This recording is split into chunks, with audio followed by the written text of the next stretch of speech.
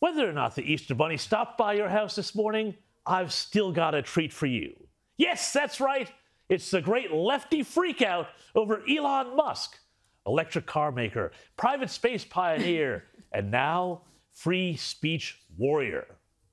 You see, it seems Musk is threatening to turn the headquarters of the speech police Stasi, also known as Twitter, into a true open forum of ideas and debate simply by buying it and taking it over. Pretty radical stuff, isn't it?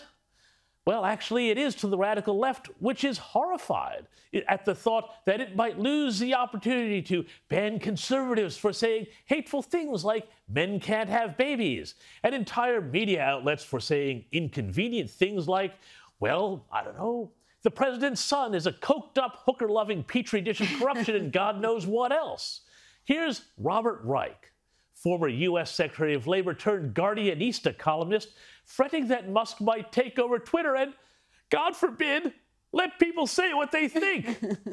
This is what he said. He said, Musk says he wants to free the internet, but what he really aims to do is make it even less accountable than it is now, when it's often impossible to discover who is making the decisions about how algorithms are designed, who is filling social media with lies, who's poisoning our minds with pseudoscience and propaganda, and who's deciding which versions of events go viral and which stay under wraps. Geez, if there isn't been a definition of gaslighting, I don't know what it is. But Reich, of course, is perfectly happy for the current status quo, which allows Twitter and Twitter's employees to go so far as banning satirical sites like the Babylon Bee.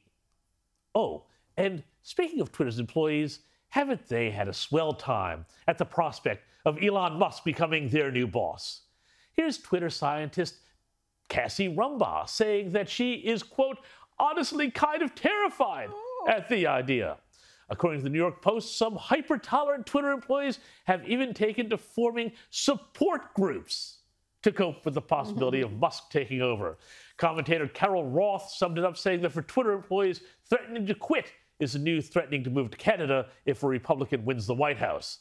And all that is nothing compared to the blue tick class's total and comprehensive freakout at the thought that their favorite platform might allow people with deplorable viewpoints to challenge their own. Here's Washington Post correspondent and war cheerleader Max Boot saying, I am concerned about what Elon Musk's takeover bid means not just for Twitter, but for our democracy. Anyone who thinks the problem with social media is too much content moderation rather than too little should not own one of the most powerful platforms.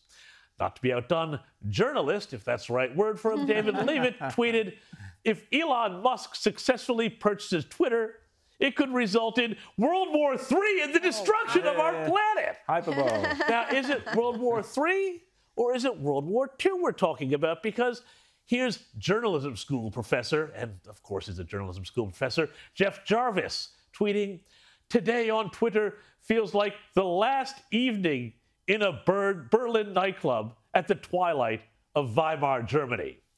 But for sheer chutzpah, you can't beat the Washington Post, which editorialized earlier this week that, quote, Musk's appointment to Twitter's board shows that we need regulation of social media platforms to prevent, wait for it, rich people from controlling our channels of communication.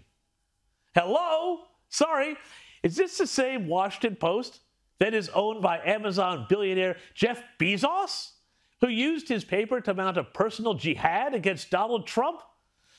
Democracy dies in darkness indeed, choking on irony. Pull the other one, Bezos. It plays Easter Parade.